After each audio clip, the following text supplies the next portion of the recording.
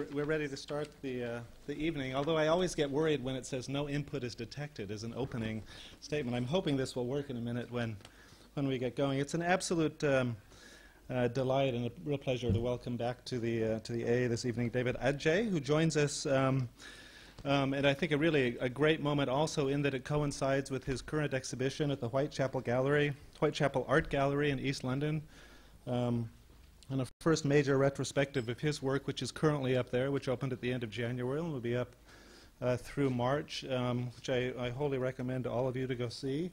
The Whitechapel Art Gallery is a perfect kind of venue in a number of ways for this show of David's. I think not just because it happens to be the neighborhood where some of his early and incredibly original work first appeared over the last several years, but also because it's a gallery that happens to be dedicated to the combination or the relationship between art and architecture as a kind of topic, which happens to be one of the driving forces of David's work and has been since his earliest projects. The title of that exhibition, which is Making Public Buildings, really summarizes the focus of this exhibition of David's work, which is in a way recording a shift that's occurring within his own body of work as he moves away from the domestic scale, the domestic space projects that his reputation has been founded on the last several years, to increasingly larger and more complex forms of cultural and civic projects. That work that starts with the houses in the late 90s and early 2000s here in London, which can be characterized as focusing on, let's say, the emotive and sensual aspects of the experience of our built environment, including built space and architecture, is something that he's very much carrying forward in relation to these larger and more complex commissions that the office is currently working on. And time and again in those projects, what he's focused on is the way in which our experience of a space and the materials of a building are actually materials that can be shaped and understood and directed at forms of architectural experimentation, which his work has been going through over and over again in incredibly original and at times almost alienating ways, but which in every case creates projects that, after an initial kind of shock of sometimes the alien and strange properties that they contain, reveal an incredibly intelligent and unexpected form of discovery in terms of how they carve space out of sometimes incredibly unassuming and almost barely noticeable sites. In 2000, David reformed his office as Adjaye Associates, which is located in East London near Shoreditch, and in recent years has moved towards a series of cultural and civic projects that have included the Stephen Lawrence Centre in Deptford, the Idea Stores in East London, the most recent one of which opened on Whitechapel Street, not far down the road from the gallery where the work is currently on exhibition, and of course the new Kunsthal Gallery in Denver, Colorado, which is just going on site right now. David studied architecture and received a Master of Architecture degree at the RCA in London in the early 1990s and formed his office right after that. Has been a tutor here at the AA and worked with Makoto Sato and Nicholas Hirsch here in the Diploma School, and is currently a visiting professor at the University of Pennsylvania in Philadelphia in the US. And we're very pleased to be able to welcome him back to the AA this evening.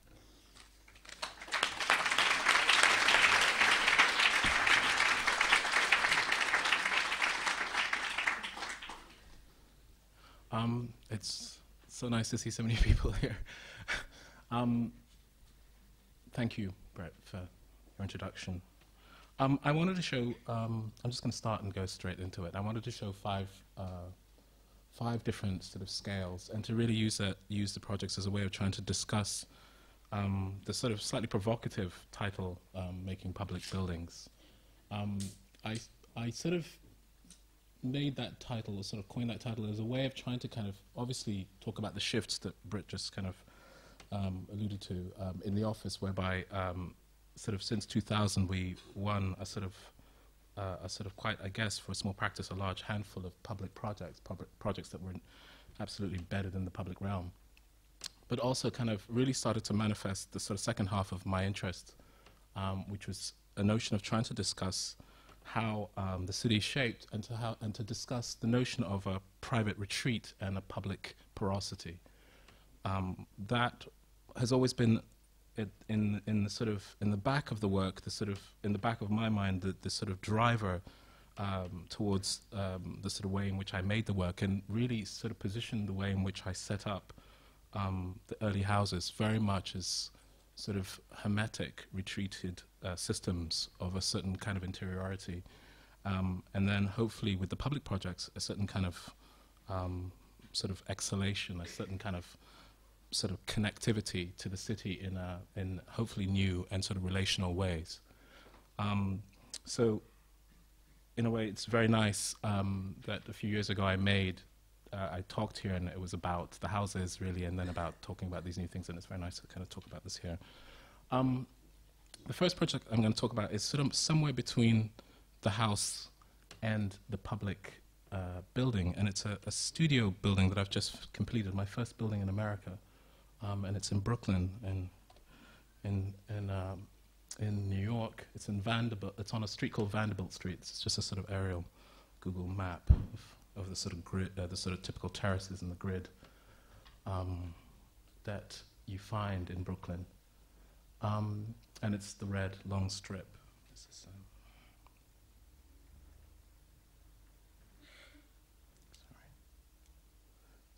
Is this the pointer?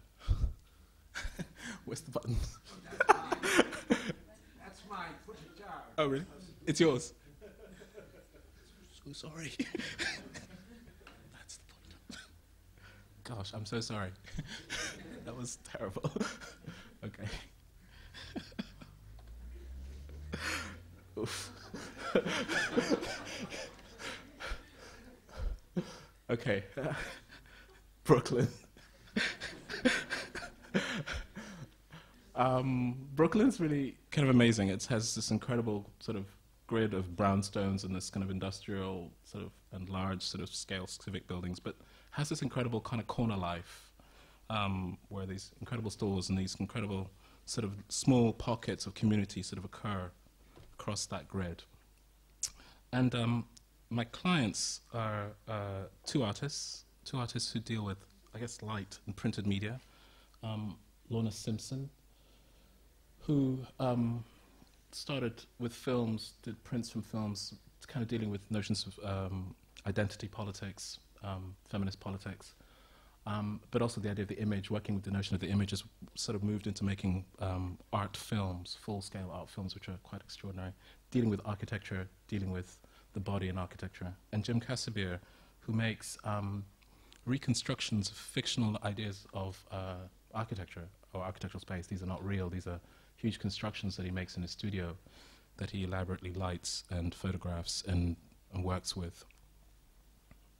So it was very interesting because in a way, for me, also central to this interiority that I'm sort of interested in the notion of the private realm.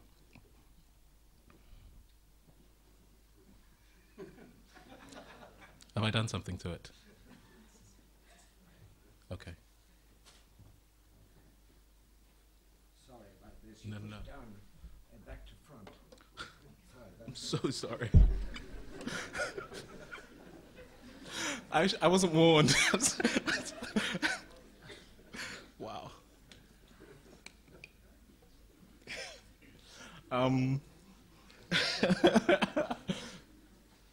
There's a kind of notion of sort of, I'm very interested in a certain kind of biography that occurs within the domestic project. So there's a kind of autobiographical sort of script within it. So in a way, when I wanted to make the studio for this, when they asked me to make the studio, the project took on the notion of really dealing with a series of perception systems within construction, whereby this long terrace, this long strip, is made as a very sort of quite clunky, quite sort of matter-of-fact steel frame building. It wasn't about somehow trying to make a series of sort of perfect, sort of reduced sort of structural systems. It was about just solving span issues, and then talking about a series of lining systems which then could negotiate a series of distortions within the plan which would create curious perspectives and curious junctions, which would be something that would only happen traditionally, I guess, in a kind of modified building, but would be something that would be instigated as a beginning. So you have these nuances in the plan, something which looks incredibly simple, but actually is quite complicated at the end to construct. The plans, just quickly going through it for you, that's the street, there's an entry here, there's a cavity here, the floors are here, and this is the first studio, and then there's a yard with a deck. You go up a stair, and there's a kind of introverted reading space with a chamber that connects back to the street across the void. And then you wind up again, and you get the second studio, which is a roof studio, a roof sort of loft space, a crumpled space with a stair that takes you up onto a mezzanine, again an introverted space which is just lit with skylights, which has no aspect to the that street front, but is only linked at the top of the stair to the outside. This is the building completed, so it sort of finishes a lot. This is a school parking lot, and makes a kind of gable to that end. So it's a 4-story building here with the sort of double-height studios at the back. The building is sort of covered with a woven polypropylene fiber, which is screen printed with a black lacquer, which is allowed to sort of fade across it so that you get this dark to light, which is then alternated across the facade. And what it does is that it picks up in Brooklyn, there's a very kind of very Amsterdam-style high gable end architecture that sort of suddenly starts to happen with the civic buildings and some of the terrace houses, brownstones. So in a way, it makes a kind of oblique black pitch, which is what we're calling the house, pitch black volume, which plays with this, but it plays with it three-dimensionally because the roof pyramids away to that point. At the back, it's a cavity, and in a way, it's a cavity to the sort of Brooklyn landscape. It becomes a kind of a sort of frame to that. Through the door, this is the cavity that you sort of come into, and you start to notice the sort of these ruptures and these negotiations that are happening between structure and form. Just looking back, and this is the first studio in here, and noticing the window, the first window, which connects across. Can we take the lights down a bit? Is that okay? Can you? Is that all right? Is it? Yeah. So in that cavity, looking up, these are the two volumes which are connecting to the outside window, and this is daylight coming through these crevices, and there's an artificial light space here. In that slide.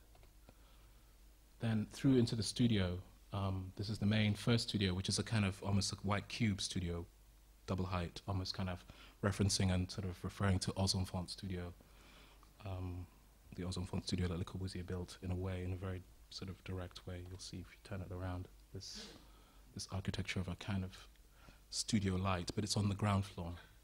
And then the courtyard, which is beyond this, which then frames this very sort of Hopper-esque sort of back. Then looking back, this second view,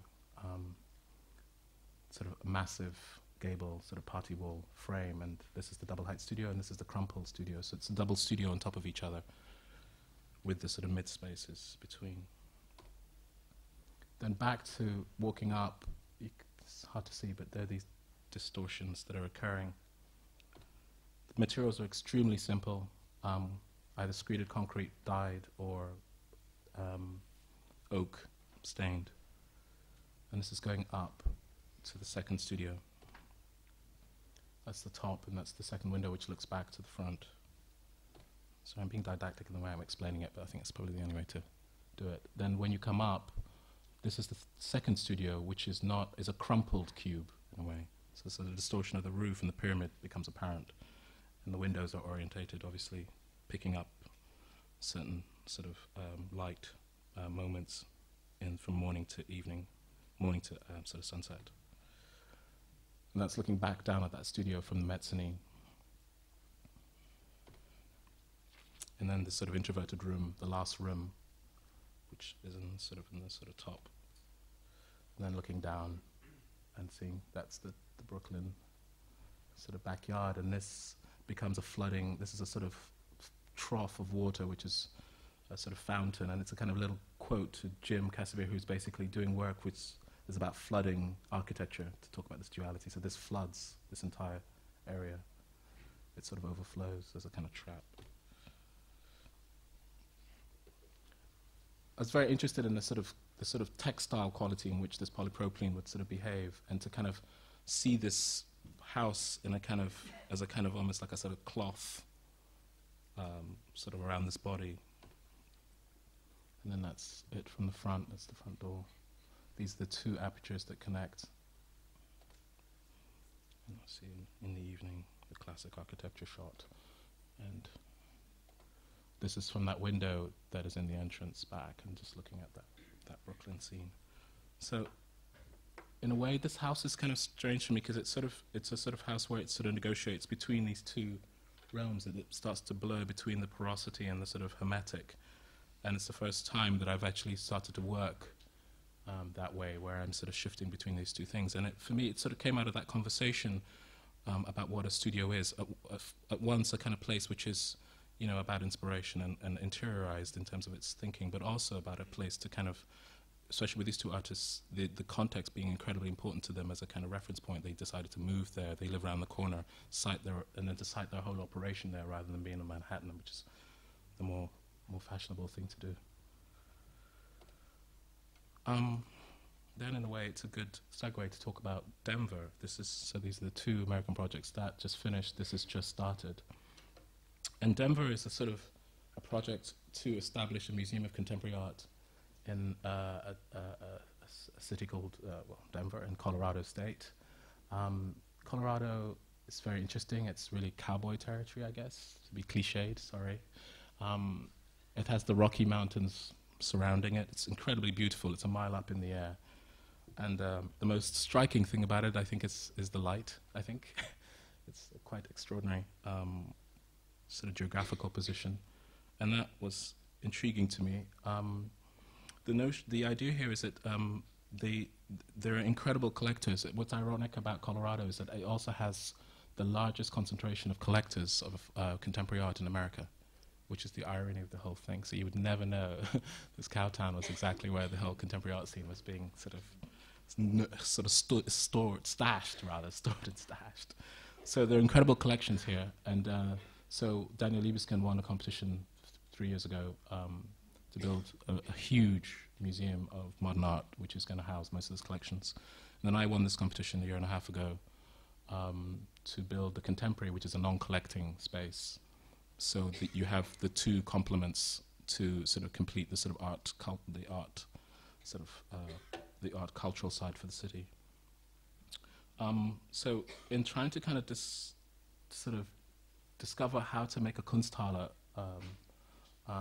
for this particular place, you get these views just looking from any of these apartments. It's amazing. It's ringed by the Rocky Mountains, so it's, as a city, it doesn't look like anything, but when you look out, it's extraordinary. You have this incredible sky and mountains all the time. Sites in a kind of typical developer landscape, townhouses, a slab building here. They're calling these art houses now, being sold. It's sort of nothing you can do. You're sort of brought into it. But what was interesting to me is that we have a corner condition.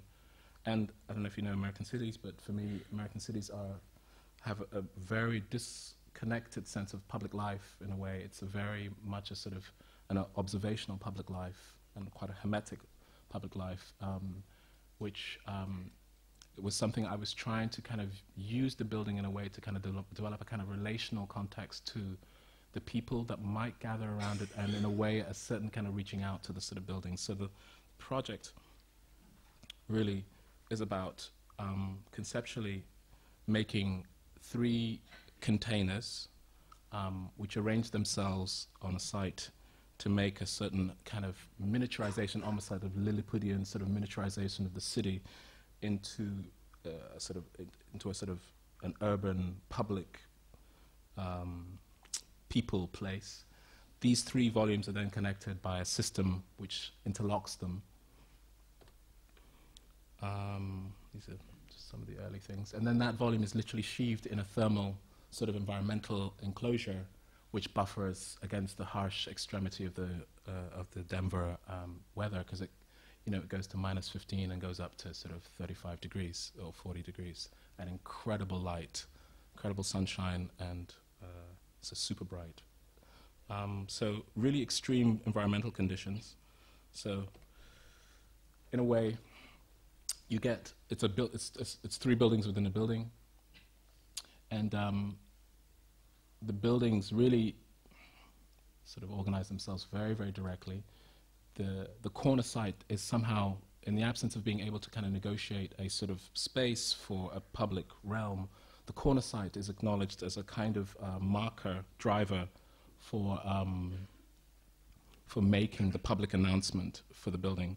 And one thing that was very important very early on was to try, and something I've been kind of very interested in all the public projects, is this notion of dissolving the front door to make a stitching, a very direct sort of relational stitch between the urban pavement and the building, so that they sort of absolutely interweave and sort of in a way stitch and directly kind of bind as parts of the same forum, whereby for me the notion of the building taking on this notion of publicness becomes very implicit and clear.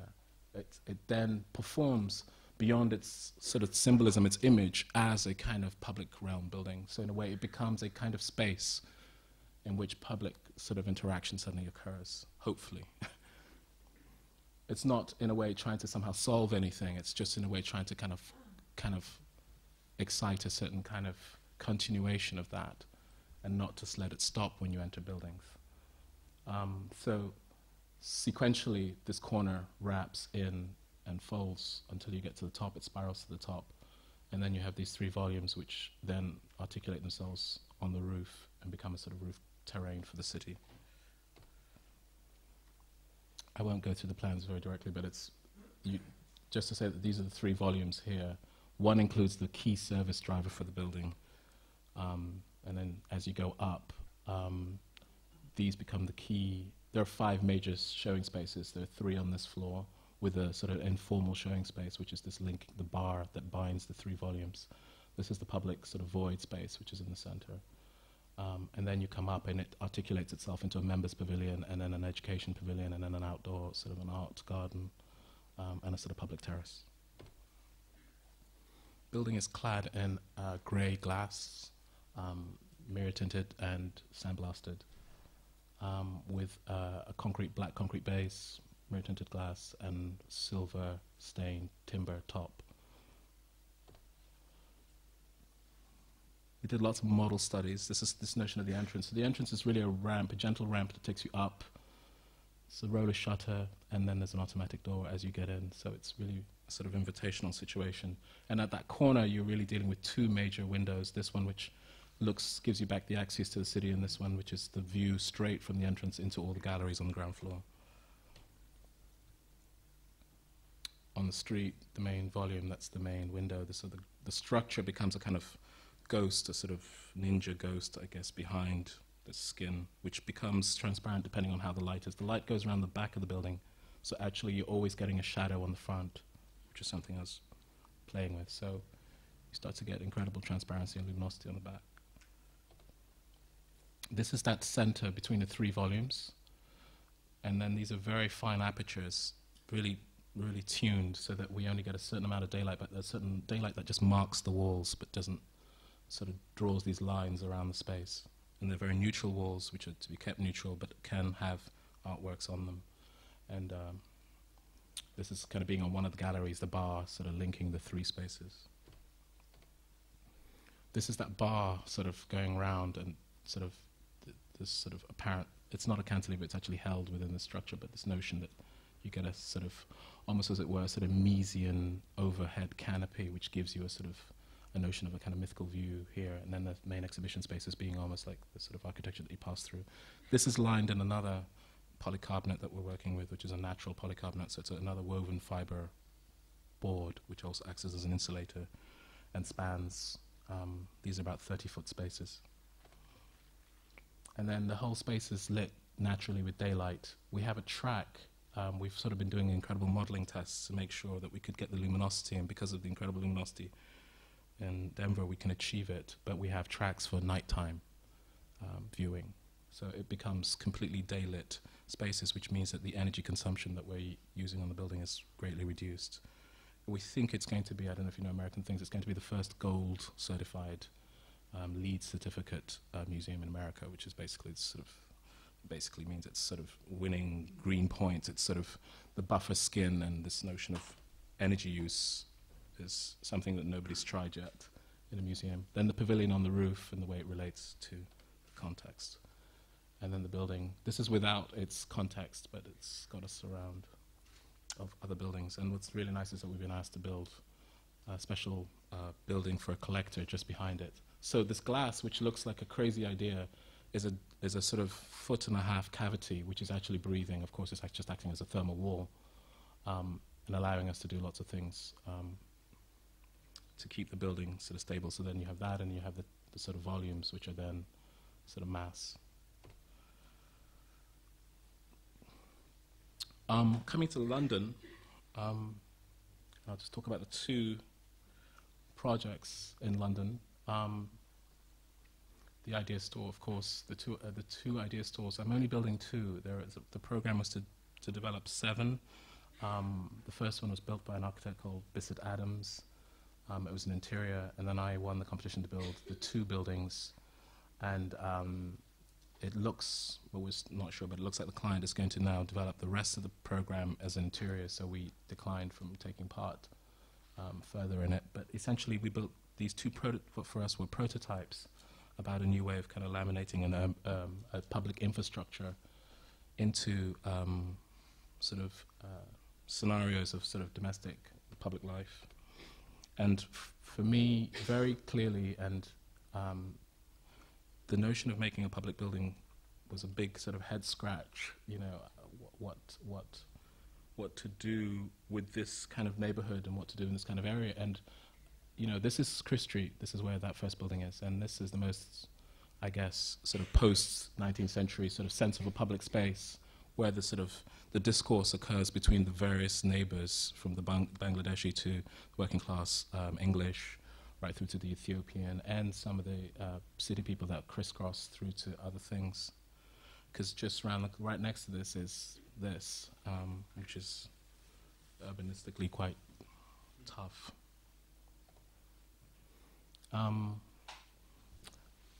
Chris Street really attempts not to make an object too much. It tries to make a sort of lamination. I was very interested in a kind of almost like an archaeological lamination and a sort of horizontal layer which counters this very powerful vertical that's in the Lansbury estate. It tries to negotiate this idea of developing a diagonal and a random system, a weave, an urban weave. The weave is very important to me, as you've probably seen in sort of work, really. And this notion of slip and stitch, and this notion of making specificity out of different, as it were, what would look like mistakes, but are actually kind of pattern repetition and slippages. The plan is incredibly simple. So this lamination occurs over the existing shopping. It becomes a sort of hook over it. It doesn't attempt to kind of make any judgment, ethical judgment about this. It's just 2 systems. And then the space is, again, 2 sort of cellular and open. And then the volume really, in a kind of very direct relational way, adjusts itself to the context. There are residential buildings here. This is a public front. But it doesn't, on the public front, it denies, I'm not interested in this monumentality of the facade, so it's actually the doorways on the side, sort of in the same hierarchy as the shops. So it becomes very much a simple urban stitch from the ground plane up into this volume here. And then this sort of weave around it.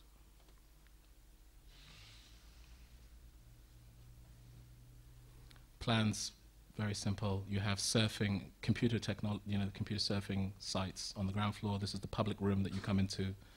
And then you're up into the hall, which has its teaching rooms, classrooms, and services. The plant and everything are buried in here because this building is overlooked by this tower. And basically, this notion of a library as a disconglobulated space, urban space. So, and this disconglobulation allows for a kind of different interaction because there's no longer a hierarchy through the library. It's just a singular space system where the furniture takes on the role of being thing-like and sort of the thing that articulates different kind of modes of use, from having a reading space to making an enclosure for a bit more privacy, for creche facilities, for a cafe. The walls then become the containers for the books and for study. This is when it opened. I know people, it started off with a market here, but Tower Hamlets wanted it to be clear, so they moved the market away, which is a real shame. So this is the slide I really like of this project. It's kind of what intended to happen. This is the public room, which draws you up. Just the surfing space and the way in which people just react. The cafe area up above. The main hall, these curvilinear plywood. This is an extremely cheap budget, sort of incredibly cheap budget. And it's what people don't seem to realize. That's shockingly, we had to convince the cladding consultant. We had to find somebody in Germany who wanted to break into the English market and gave us a huge discount. It's the only way we were able to get that kind of quality actually on the building. So the open space allows these kind of informal scenarios, and then these are the child spaces coming off that. And the classrooms, which operate the cellular systems next to it. So really what you're getting in this building is a mixed program, which makes it, for me, a new topology, which is why they rebranded it and called it an idea store. But essentially it's mixing lifelong learning, mind and body, with, so in a way making a new kind of reading of what a library might be. It's not just a space for books.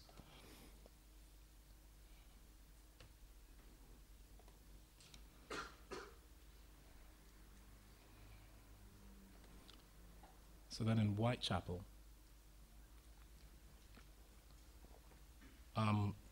Whitechapel was seen as the sort of main building, I guess, the sort of flagship building, which would sort of completely identify the sort of rollouts that Tower Hamlets is doing, and would be the sort of natural replacement for the very beautiful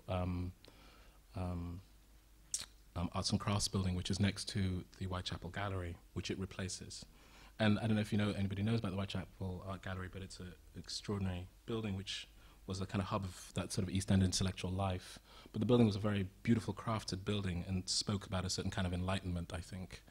And in a way, for me, the ambition here, apart from kind of working with the everyday and working with this kind of notion of the kind of public perception of a kind of public arena, was to also kind of play another game of this quality of the sort of the strength that the other library had, in a way to somehow recall that in what this building was going to be about. This is the High Street, which for me is a really fantastic phenomena, really. One of the few sort of urban public phenomena in London which is really real. I mean, real in the sense that it's not pictorial, it's not set up as a kind of tourist market, which most markets become. It's very much an everyday working market for the community, and you can buy everything here. And it does very beautiful things. I mean, the markets basically make a natural acoustic buffer to the main high road, and you have this incredible sort of human corridor which stretches all the way down to Whitechapel Gallery and right up. Here, the weaving becomes a sort of layered weaving, so the complexity becomes much more interesting, and the diagonals are then set up much more clearly. And then the building becomes basically a podium with a Miesian block which is distorted, with all its services brought into the center, and then a pavilion on the back. So it's really a tripartite system, because essentially the building becomes a device for negotiating the kind of incredible openness of the site. It's not just a single facade. There's the High Street, there's Brady Street here, there's this incredible car park at the back, which is a very public shopping center, Safeway, or rather Sainsbury. And then we introduce a right-of-way that we, we made into a sort of pedestrian route on the side. So it's a four-sided building negotiating four different positions. So it became important that the building, for me, in the first experiment, was to break away from the hierarchy of the library idea, this idea of the kind of the stacks, the reading rooms, etc., are kind of completely discombobulated into a single plain plate, and to kind of move away from the tyranny, for me, of the notion of architecture kind of manifested through complicated double heights and triple heights that are somehow made as a kind of spectacle for sort of public civility or something like that, which I find not interesting in these kind of buildings at the moment.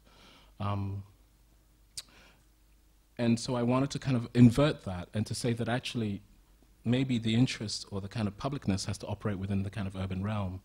So we developed another environmental buffer which would augment a kind of scenario whereby instead of understanding the entry into the building as a kind of doorway of any sort, you would enter the building by simply walking underneath it. And that engagement would already start your sort of relationship with the building. So indirectly, every day, if you pass this building, you were having a relationship with it. And it was not a facade, it was a kind of spatial condition that you were being brought in, a blurred interior-exterior condition. And then from that, the porosity of the building can work by having escalators, which we brought on the front, and then doors on the sides. So it's not singular in any way. It operates by having this overhang. There's a door on its passage, a door on the main facade, and then two doors as you go up the building. And the building is developed so it has a very fat core which pulls everything in. There are no ducts in the building. It's a cast concrete building with plenums, large plenums, and pressurized floors. And so the stacks are held in the back. Children's libraries on the ground floor, and DVD and media libraries on the ground floor here. And then you have the adult space on the first floor, which is this dance space and therapy space in a terrace. And then you have surfing and sort of the hub of the library here with its classrooms. Classrooms are always kind of orientated towards looking back to Whitechapel. And then as you go up, more versions of the same library, classrooms, offices, until you end up at a cafe, which is right at the top, which overlooks the entire site. So this is the invitation of the building. This is the public plane, and in a way, the invitation of the building is this, that you're always negotiating. And this is the stalls closing, but this is the idea of the building being engaged every day.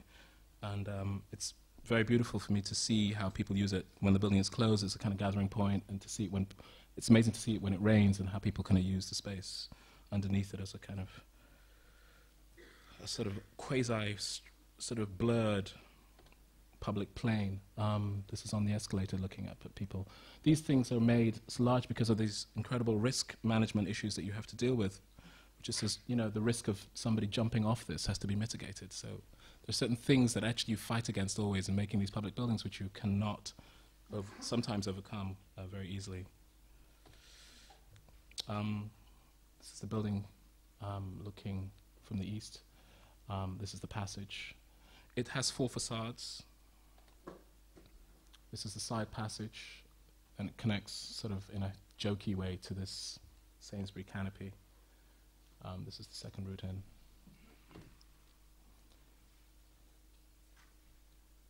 This is the west elevation. That's it there. The cafe's on the top, pavilion at the back.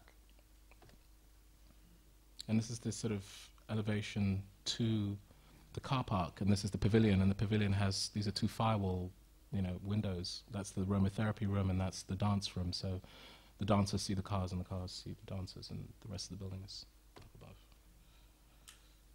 That's just a close-up of that passage entry and then the pavilion.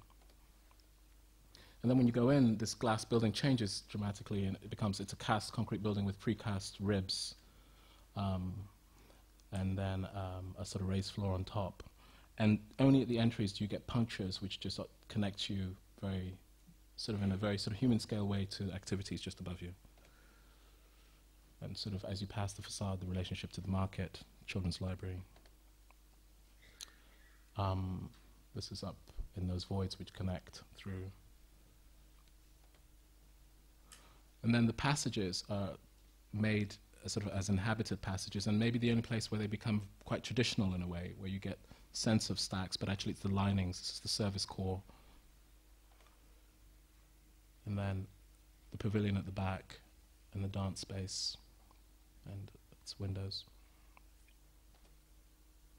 The staircase, the escape staircase, this is the fire escape stair, which is a double stair.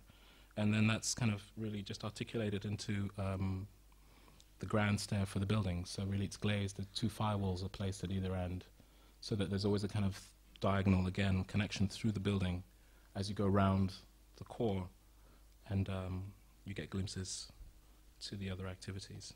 So it's kind of, it's something I was very interested in, kind of looking at this porosity in very kind of intimate scale, not in a grand scale. So the proportions are always very sort of, very relational for me. You know, they're sort of measurable by I think just seeing them. This is one moment where it becomes very vertical, but it's very, very, very, very thin.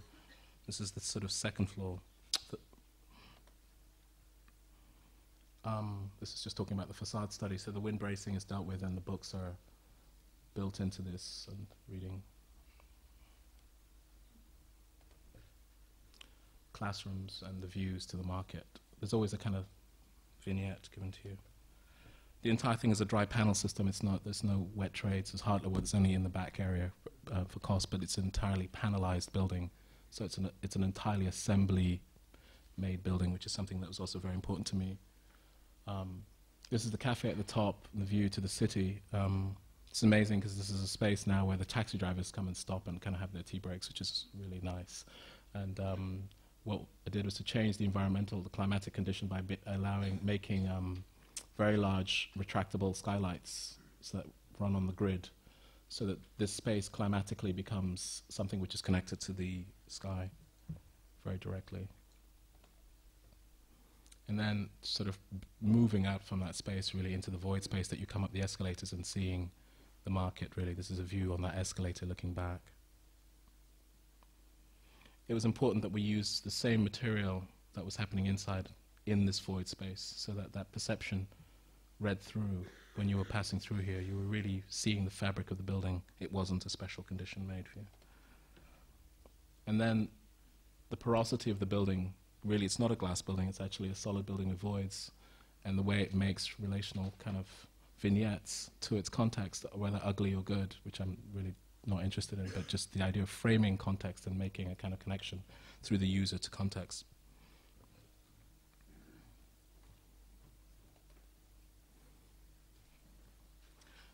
These bands are set up, they're hardwired, so next year the hospital has donated a video wall to project health and library issues and sort of adult education issues from this.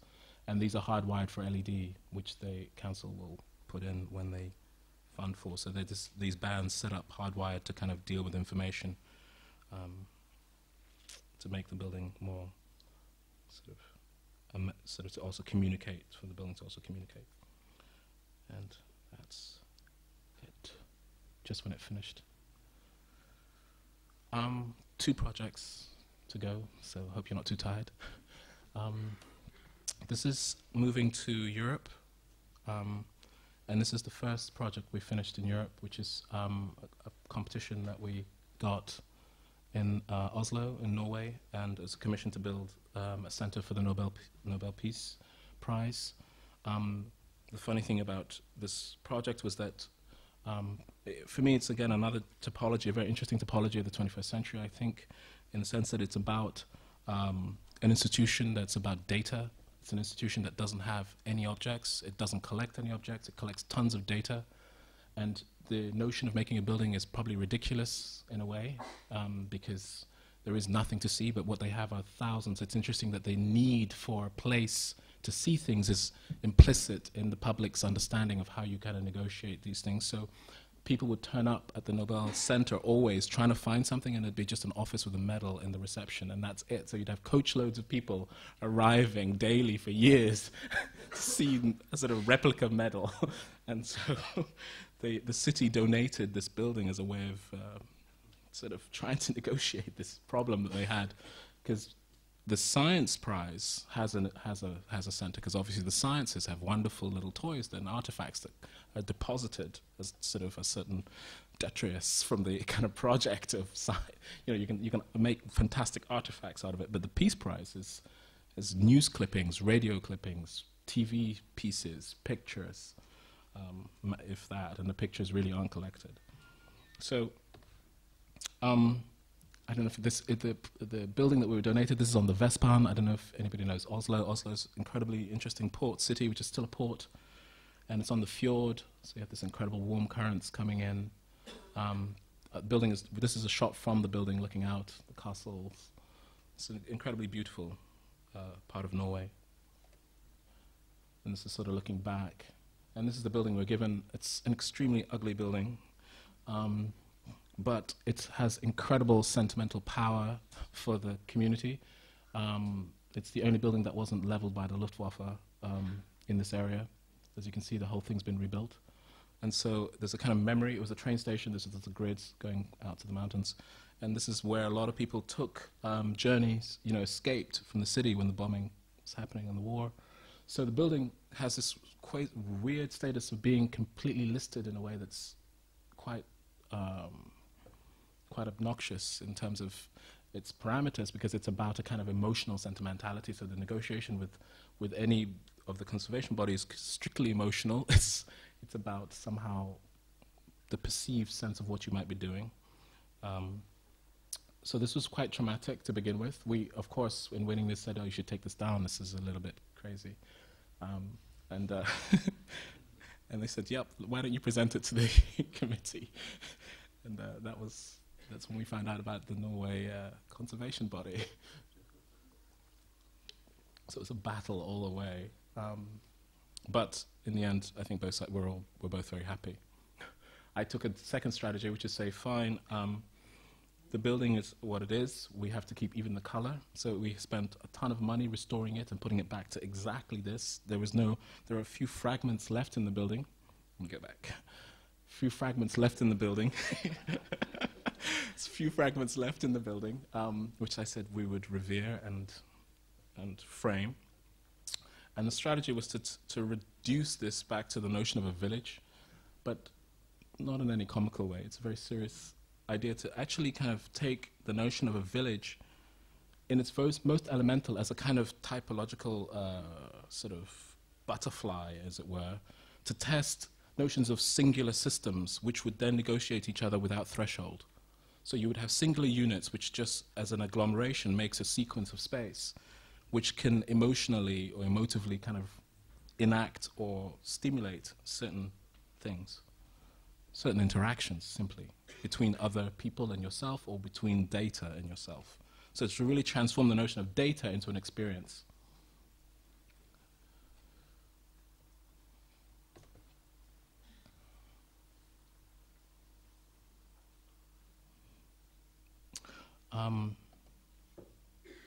This thing doesn't want to move on. Okay. It's going to go 3 times there. I knew it. Okay. Anyway, I think it's just going to go back in a second. So this is the building. Oh, I thought so. Okay. It becomes basically a way of making a series of volumes. The first one being, because we're not allowed to put a sign on the building, we could write on the building, but I didn't want to just do that. The sign I wanted to transform into a kind of an experience, a threshold, which would kind of sort of announce the change that was occurring to the building without necessarily writing it. So that the notion of a graphic space, the notion of a space of media, just of media, would be immediately cancelled straight away from the first perception of the building to one of a kind of spatial experience, one that it required a negotiation by the user, the public. So the object, the thing that's placed in front of the building is the invitation to kind of switch off your kind of desire to look for signs, but to kind of engage with the kind of sort of opening of the building out to its kind of context. So you have a structure which is built out here, which sort of is basically a map of the world turned from a panoptic position of looking at it as globes to a spatial experience. It's a hoop that you pass through and the map is surrounding you. and it sort of articulates light, to an object which is a soundscape, which is in the middle, which is a very quite aggressive moment after this sort of very sweet sort of arrival into the foyer. And then the first thing you're sort of kind of confronted is a red room, this idea of a blood room.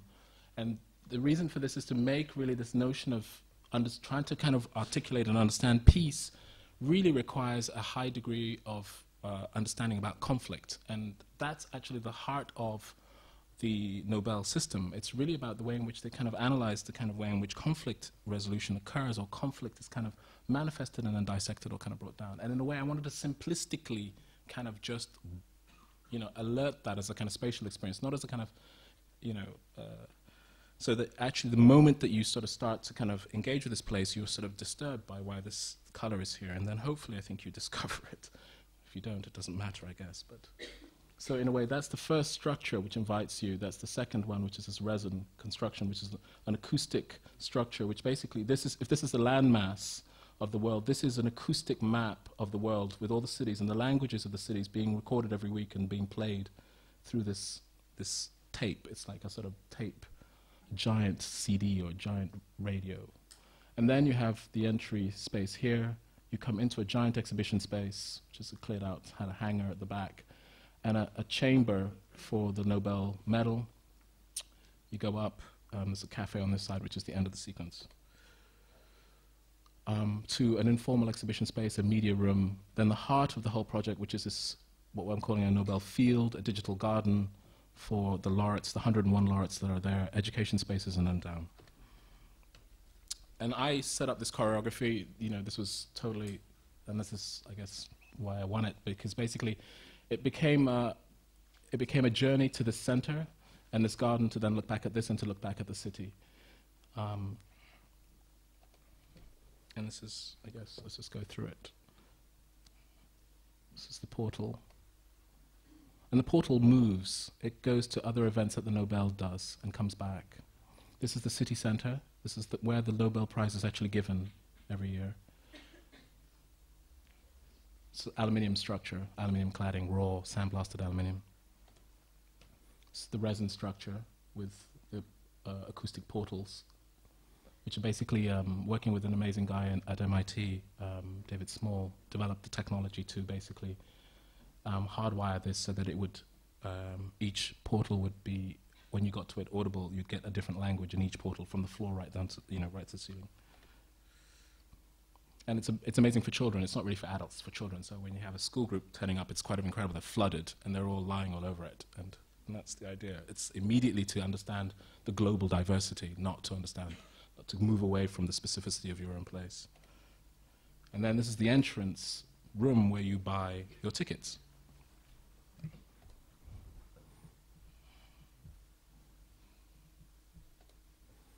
And from that, directly from this conflict space into the gold space. And this is a brass chamber, a sort of hallucinatory tube, which basically reflects all around. It's polished, kept polished. It's kind of something I really insisted on, and the client, I'm so glad, was in the end really agreed to do it. So that it's basically a kind of hallucinatory space where you're always perceiving the laureate of that year being played continuously and being reflected in yourself in this sort of kaleidoscopic space. And then in this space is a medal, in a way. Then this is just I think this exhibition space is just an exhibition space. We cleared it and put like a grid up in there. These are the fragments that we had to keep, which are not even original, but there are all these moments through the building where you get these peculiar junctions. This is the informal space, which is a sort of Norwegian larch, rough larch, and the idea is it's not a white cube space, it's a kind of informal exhibition space. With the media satellite room, this is a satellite link room, which allows people to link up with a school in Palestine or in South Africa and do live link projects. Then you get into the heart of the space, which is the laureate room, where you basically get this pavilion, which is a sort of blue horizon pavilion with these 100 stalks. And each one of these stalks has a sort of digital image of the laureate, and as you approached it, we developed a sensor interaction, sensor sort of activated system, so that as you approach it, the screen refreshes, comes alive, and starts scrolling information to you. So it's a very passive, you're not touching it. It's not technology about interacting in keyboards. It's about a kind of it's using sonar technology to allow you to passively browse, almost as though you were in a garden, sort of seeing different flowers, as it were, to then, sort of interact with the information. So the longer you stay, the more information it gives you. If you stay for a short time, it moves back. So you go forward, it scrolls through the basic data, the basic summaries, and then it goes on. And this whole space is kind of acoustically linked to a soundtrack, which allows a kind of, it switches off the sort of decibel reverberation which can come from people, and it sort of is basically linked to the sonar, so it becomes more melodic when there are more people in there, and it becomes more pulsing when people are not. And it sounds quite kitsch, but actually when you're there, it's really quite a sensory thing, and people spend hours in here. And then the room is, there are no lights, and it's just kind of lit with this simple LED stalks. Then you finish and you come down to the cafe space. And the cafe space is the last matrix. This is a drawing that my friend Chris Afili did for me. I brought Chris into the project where he developed a reaction to my canopy, which was to make a matrix, a map of the world as interconnected systems. So it's basically the entire room is a series of nodes of cities of the world turned into 5 green shades, which counter my red, as he said. And then the fragments that we needed to keep, we just left. And where we had columns, we just mirrored them. So there's a kind of sort of totally... So we were allowed to use paint, so that was fine. So they got paint. And this is hopefully at the end. It stays. People use it. It's amazing. It's not really en route, but people use it as a kind of experience in the morning and in the evening. It was very beautiful to see this. There was it was very interesting. A lot of the authorities were extremely worried about vandalism. The public, we put this out to a public consultation, and public loved it, and it went up, and actually it's amazing the affection that people have towards objects that invite them to kind of do more than just be kind of risk management, sort of public realm environments. So it was a very big lesson.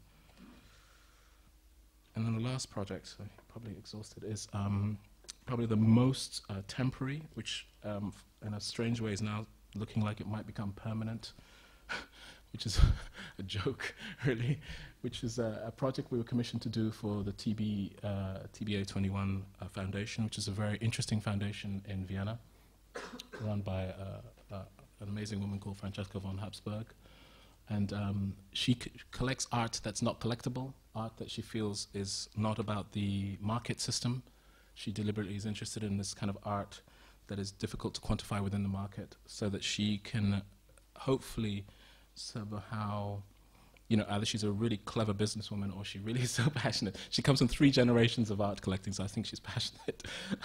To really kind of turn this notion of this new art, which releases the artist hopefully from a kind of need to kind of put these objects within white cubes, to a situation where the artwork, sort of forms a heteronomy, a sort of a kind of blurring of art and life sort of thing, where you make these constructions which are about experiencing the artwork specifically for itself. So it's this notion of, it's a sort of almost a decadent notion of making a public building, which is an artwork, as an experience for the 21st century. So she has this incredible collection, and the Biennale asked her to show this work. This work that she wanted to have in this building that she commissioned us to do was Olafur Eliasson's work called The Black Horizon. Black Horizon is, I don't know if you know it, is a light tape. Olafur has developed this, well, it's a sort of military technology. It's a sort of Air Force technology, which really basically is light reading machines which can record light, the full spectrum of light, of 14 hours. He basically came to Laguna, recorded 14 hours worth of light, compressed it into a 14-minute tape, and then worked with Zunterball to develop a bulb sequence and a kind of program which would simulate that sequence at high speed. So it's almost like playing daylight fast. So this is in Sant Lazzaro. Sant Lazzaro is a very interesting island on the way to the Lido from the Giardini, if you're going across, if you know Venice. And it's the Armenian monastery. And it's a very interesting monastery, which the monks make rose jam. That's their thing. It's quite beautiful. When they like you, you get a bottle. I'm still trying to get through mine. It's been a while. It's great. It's a quiet taste.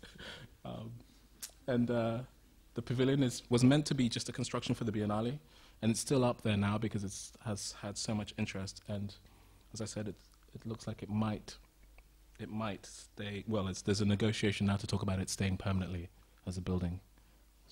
It's a public building in the sense that it's never closed. It's a 24-hour portal. It's just a structure that's there, and if you can get to it, you can see it.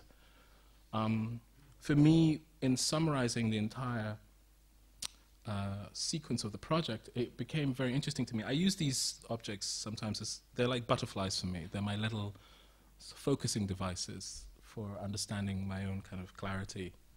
And in a way, what Olafur was really about making a horizon. Horizon is a circle in terms of perception. I was trying to make a box, just that. And we had to make an enclosure, which is between inside and outside, and that's that. In a way, this thing was a really powerful sort of reference for me to keep it elemental and to keep it absolutely clear. And so it became about making a very simple volume, which is a box within a box again, which basically was about, and the problem, as you can imagine, is a horizon also was set at eye level, 1.6 meters. So you couldn't install it in any museum because you'd always have a broken horizon, because every doorway would do it. So in a way, this work had to be made, had to have its own construction. So we developed a ramping system which allowed you to come in and under it so that you would always get a continuous horizon around you. So the building is about this sort of in-between zone here, which you come through, walk up this first ramp.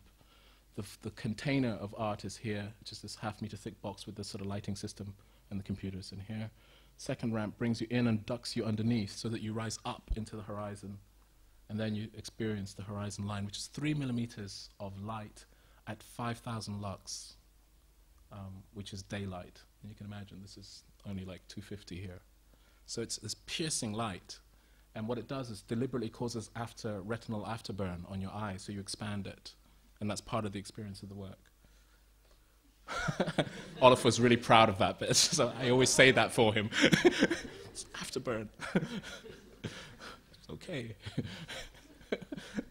So I kind of indirectly wanted to interact with that work, because basically the form, what I did is to set up the pavilion so that it hits 1 o'clock here, and sunset is literally through it. So you get this notion of a kind of, it's a filmic scenario really, where you have a highly abstracted idea of light here, light as we understand it with our eyes, and an architectural light. And in a way, hopefully that prepares you for this. And then the materiality is absolutely, completely reduced and elemental and banal as much as possible. So you have basically this buffer from the water. Then on the land, black corrugated bituminous paper, which interacts with this. The entry. So the relationship to the laguna.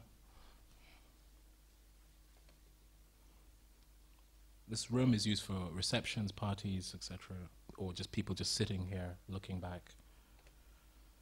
The ramp, so this section coming underneath here. So this is rising up underneath. And then sort of being in that space, and the 14 minutes goes obviously from the blues and purples of the morning to the reds and yellows of the evening. And it takes you probably 2 goes to realize what you've just kind of seen. But it's quite eerie seeing a day being played in 14 minutes. And the light that you're seeing, I mean, you don't see any of this. This is us putting large flashes in here, of course, to try and make you see it. But you literally are in a black space with a light line, which disembodies you, but also makes you very sort of aware of your body in a very direct way. Then that channel back out after the experience, the light of the laguna, again moderated hopefully before you then take the light back out. And the building. Thank you very much. Thank you for listening.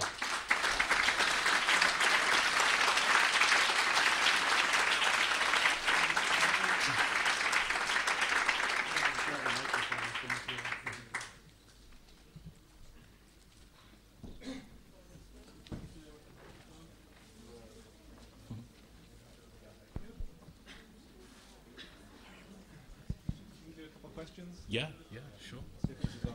Maybe just is this one on, Joyita? Maybe just a first question to open it up for as people get settled for this. But say something maybe about the process you go through with testing, assessing, calibrating the kind of material decisions. I know it's going to be a sort of obvious first question for you, but I think I'm curious. One range of questions would have to do when and how do you do that kind of thing? Yeah. I mean, and how much is it prefigured before getting to, say, the site, or the projects go on board and are under construction? And maybe the other way to go with that question would be to say something about lessons that might have come out, for example, through the kinds of clients you've worked with that explore material and surface effects also within their own work as artists. And are there techniques that you've developed to do this, or is it something you make up on the fly as you go with the projects? It's between the two. It's between the two. I mean, the notion of the surface for me, I guess, really started with certain conversations with certain artists that I was kind of, and this notion that somehow the surface plane of anything constituted an opportunity to make a kind of to start negotiating a kind of spatial condition, a perceived spatial condition. And in the work of certain artists, Chris, blah, blah, blah, etc., this was very apparent, how you sort of work with the notion of surface and how you kind of dematerialize surface. I'm not an artist making marks, I wasn't interested in that, but what I was very interested in these kind of sort of conversations with sort of artists that I knew was that actually through a kind of an architecture which deliberately sought to engage with a kind of material that would lock into some kind of relationship with site or some kind of relationship with program or some kind of relationship to the kind of idea of the thing, one could start to make relational kind of systems which would somehow start to trigger emotive, subconscious kind of relationships. And so for me, the system, the rationale is not, it's not didactic, it's not about, there's a kind of technique. It's more about what does the site produce, what does the program produce, what does the biography produce, and then how is that somehow translated into a palette which can then be kind of curated to bring about an abstracted perception of what those three things were. Yeah. So it's really kind of, it's assemblage in a way, a kind of reactive assemblage. I mean, as you've been doing it, I'm curious, how much of it is, for example, as you sort out the sequence of spaces and the program is sorted in the site, are the decisions about surfaces delayed until further testing? Are they also introduced early on and affect then organizational principles, the development of the site and the program and that kind of thing? I always try to be linear, but it never works. It never works. I try to somehow set up some kind of rationale to try and go through it, but it sometimes works the other way. Sometimes there's a very strong affinity to a certain material which starts to drive backwards towards the form. Yeah. It doesn't work I don't work by making sort of massing models to discover a form and then think about materials. Sometimes it can start with the material and what the possibilities of the material are, which then, I switch my own sort of urge to make form in order to discover the potential within a lot of parameters that are set up. And I like that way of working because in a way it sets up a kind of a sort of guilt-free design. It's sort of, I don't like that sort of slightly, position. Yeah. Can I open up with questions from the audience?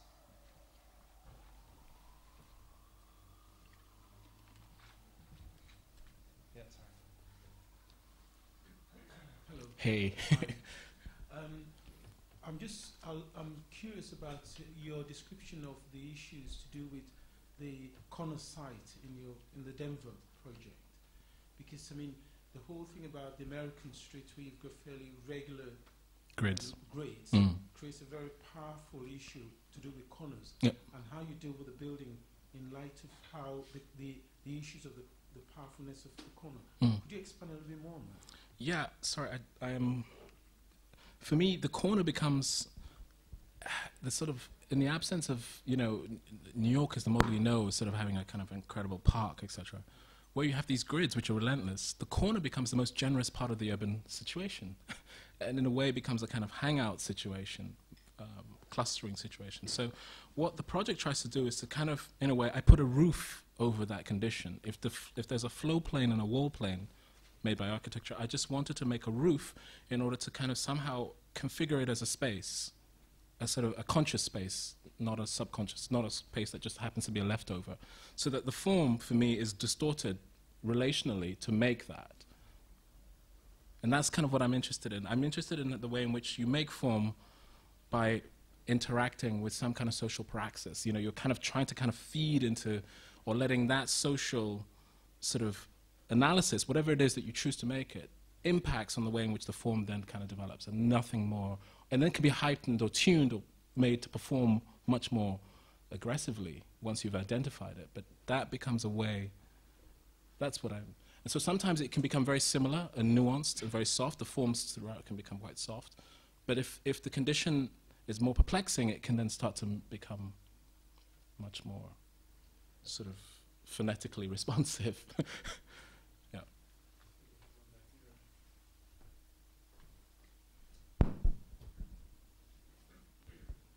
Hi, you used the term archaeological lamination, and I just wondered what you meant by that. What I mean is that this sort of, the Lansbury estate, romantically for me, I just sort of see as a kind of ruin, sort of fantastic architectural, you know, failed project. So it's a kind of piece of, so it was like uncovering this failed project and laminating it with something new in order to activate it. Yeah. Sorry, I have a tendency to have these jingoistic words. Was the Leeds rating and the Museum of Contemporary Art in Denver, was that a result of, was that intentional, or was it the other way around? As in Sorry, so was what? The Leeds rating? No, that was, all the buildings try to perform. I'm interested in a kind of performative enclosure, which is in a sort of, I hate this environmentalist bullshit, but I you know, it's like this idea that somehow that there's a kind of performative quality to the enclosure beyond its you know, it is actually doing something beyond just being an image. It is a kind of performing porous system, and porous in the sense of kind of, you know, negotiating environment and also negotiating people is very important to me. It's a way of having some kind of objectivity to it.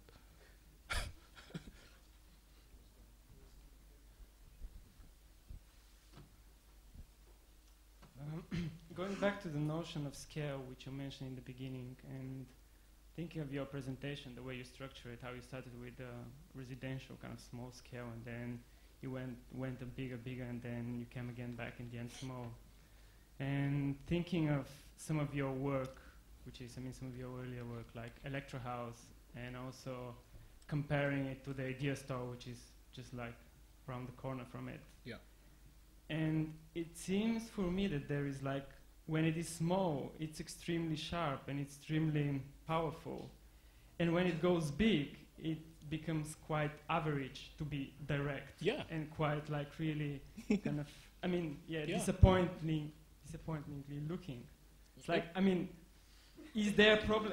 I mean, yeah, is there a problem of scale, or I mean, I don't know what, but Would you? like Do you mean the pornography of the architecture gets less for you, or something? No, it's not pornography. No. What do you mean? It's What do you mean by what is the judgment that you're making? no, because when it's small and you become quite precise the way you describe it, and kind of the details, and like you're talking about things as, I have it down somewhere, perception system within construction. But don't you see that you don't see, because I could talk about one building for an hour. No, yeah, I'm So sure. I I'm could sure. do that for you, but the idea is to try and go through. I'm sure, but in the end, the building is about experience. It's about like when you see it, how does it affect it, how. So you understand it. don't like the big buildings? No, I kind of I try to avoid them. Okay. I don't like. No, I. Just to make it clear, I don't like the big buildings that your office produce. What do you mean? The effect, I don't like. Yeah, that's what I said. Extremely sharp when it's small, and then when it goes big, it's rather disappointing. Okay. Yeah. I mean, I don't know. for another big building if there's any other questions. And anyone else want to assess it in terms of size or any questions on this side? Yeah. Maybe could you pass this back to? Sorry, we just have to use the microphone so everybody can hear it. You want to walk that back to? Hi there. I was wondering about your decision to have your scale models and your work in the Whitechapel Gallery, which I normally associate with, well, not with architecture. Sorry, say that again. Sorry. Your exhibition at the Whitechapel. Yeah. I associate the Whitechapel with art. Yeah. And there's your work. Yeah. And I'm wondering what it's doing there. What is it doing there? Yes. Jesus, I'm having a day. I don't know. I'll ask the curator. They occasionally have architecture shows there. Well, I did ask him actually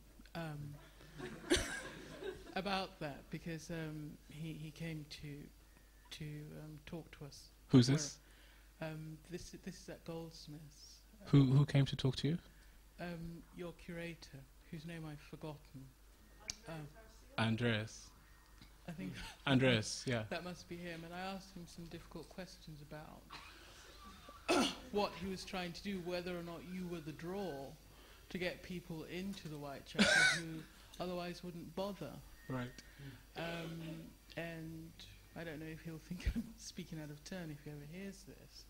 There was this sense of the relationship between the architecture upstairs and Hugo's exhibition downstairs, yeah, which was fair enough.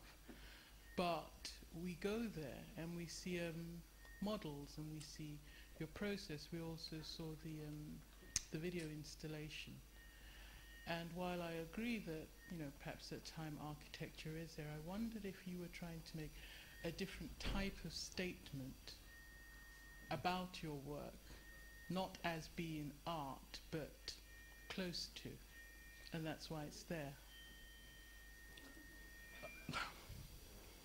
I mean, I am very interested in this notion of absolutely welding art and life, this modernist idea, this sort of. So I am very interested that the notion of architecture is coming from art and welded with society. So yes, the statement is, for me it was extremely exciting that actually my first show is at the Whitechapel because it actually implicitly underscores the thinking that I have. So, it's the way I made the show was directly to try and make both connections to certain little ideas about art, but also really about a kind of social anthropology, and then a kind of model sort of ontology, really, landscape, city, sort of. So, yeah, I mean, definitely. For me, I'm interested in, the Whitechapel was extremely interesting. I wouldn't, for me it was better to be at the Whitechapel than at any architectural institution. I'm not interested in architectural institutions too much, except for this one. Okay, thank you. Thank you.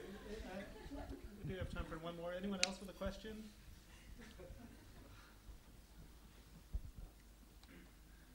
Then I think we'll stop there. David, thank you very much for coming back.